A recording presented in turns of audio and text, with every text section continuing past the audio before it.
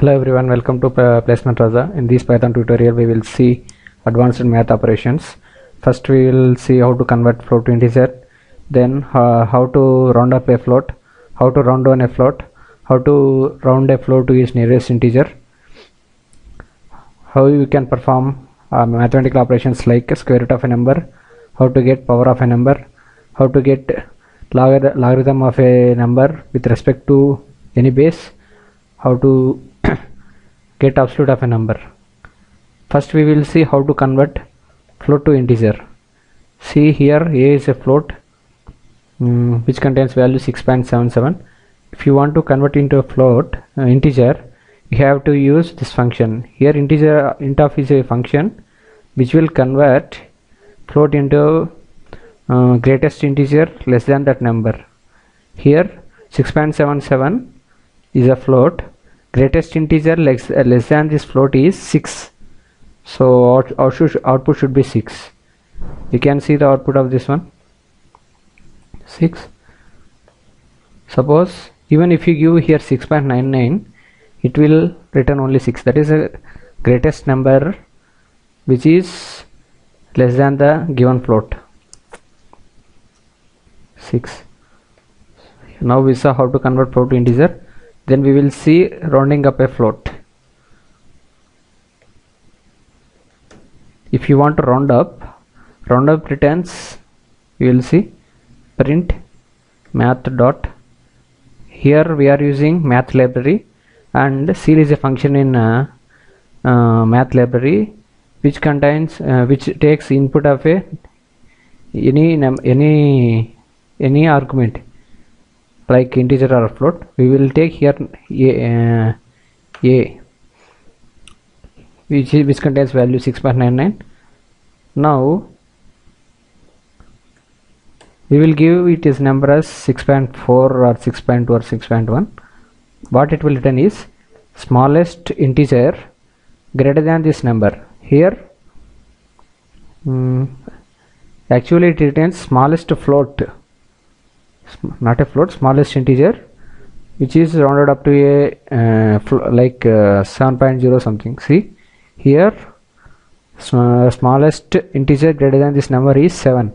Here math.ceil, it will return a float, so output should be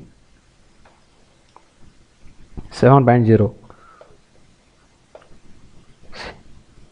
Here I am rounding up a float by using math.ceil. If you want to convert this, we got output as 7.0. if you want to convert it to an integer, we have to use this function, integer function, which will convert float to integer. So you can do like this. Now we got 7 integer, before we got a float. Here integer, this is for typecasting, like converting a float to integer. Now just now we saw rounding of a float. If we want to round down a float, suppose b is a variable which contains some value of 7.9. if you want to round down a float, you have to use math.floor, which will take any argument. Here we will take a b as the argument, and we will see this. Now output should be smallest greatest integer less than this number, that is 7. But a float, math.floor always returns as a float. It will return 7.0. You can see this also. See, it returns this math functions always returns a floor. If you want to convert, again you have to use here typecasting.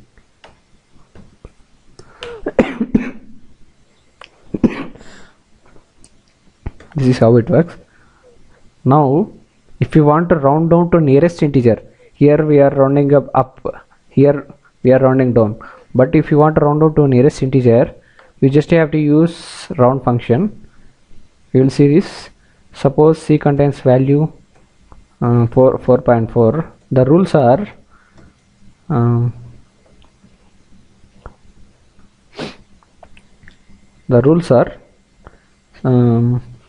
if it is greater than after the decimal, if it is greater than 5, here 4 is there. If it is greater than 5, it will round up. If it is less than 5, greater than or equal to 5, it will round up. If it is less than 5, it will round down. So now output should be, we don't want this, now output should be 4.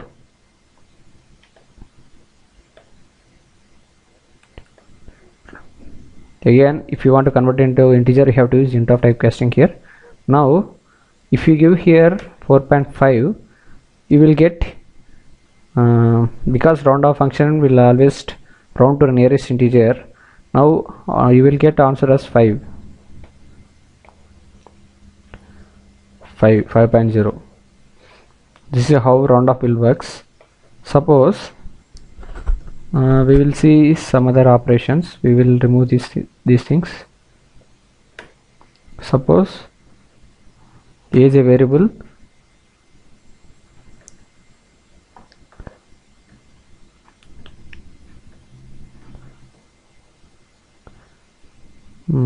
which contains the result of this operation 16.0 by 7. It will return a float. If you print this, we will get something like there are many numbers after a decimal point, but if you want to round up to 2 digits or 3 digits, if you want to round to 2 or 3 digits, then you can use round function with some other extra argument. See what it will indicate. See here, it is round will take a number, and this square brackets indicates it is the optional thing. You can include it or not. If you want to include, you have to use comma, and here n digits indicates number of digits after decimal point. So this is how round will works. Suppose now I want to round down to 2 digits after the decimal. I have to use here number of digits after decimal point 2. So we will see the output of this one. See, now I got 2.29. I have rounded to 2 decimal points after 2 digits after the decimal point. This is very useful in some competitive programming where you have to use return only a float which contains only some 2 or 3 digits after the decimal point. Now how we have seen everything like round up, round down, and rounding is integer. Then now we will see square root of a number, power, logarithm, and absolute of a number. We will remove these things.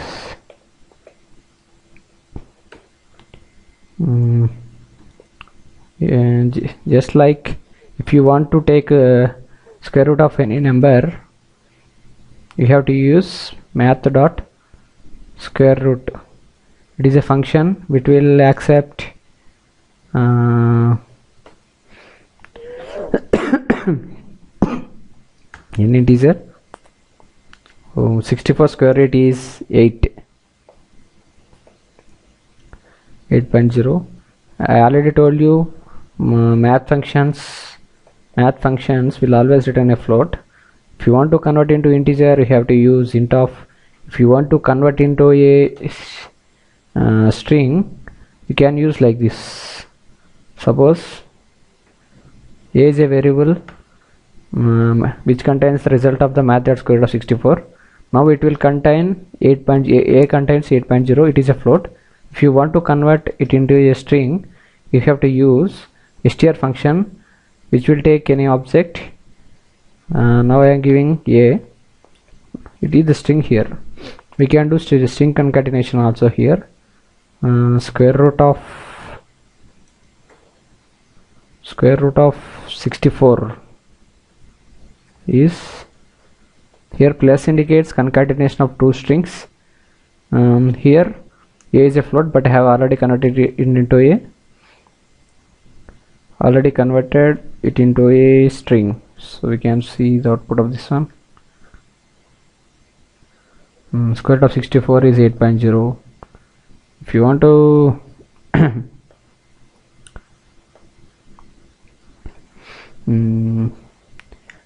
now we will see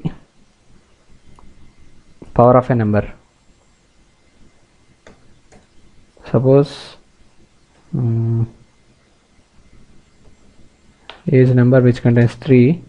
If you want to get 3 power 4 or 3 square or something, you have to use print math dot pow. Pow indicates power.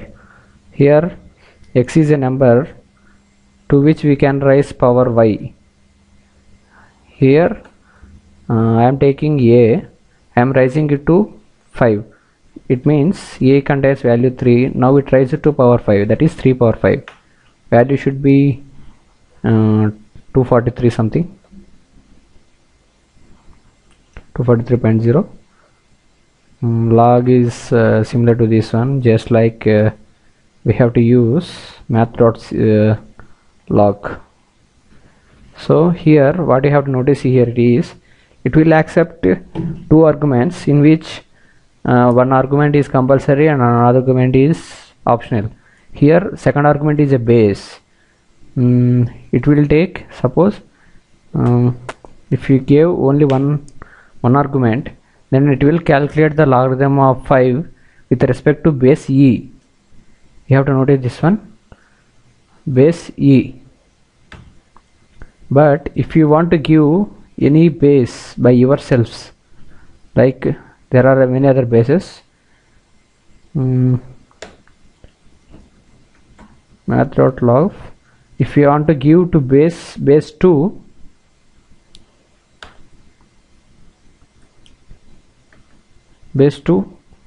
output of this should be 3, I think. I suppose here I am using explicitly mentioning base 2. If you don't mention any base, it will take defaultly by default base e. This is how log works.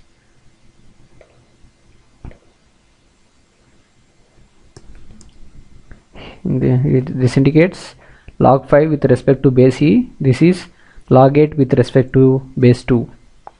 You should get 3.0. You can do it manually also.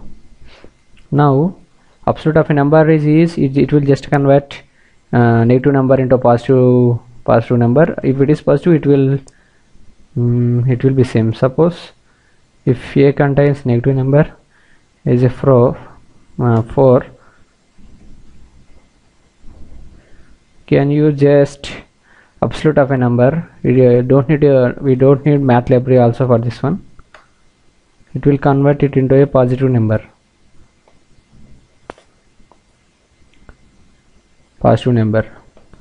So these are the advanced math operations.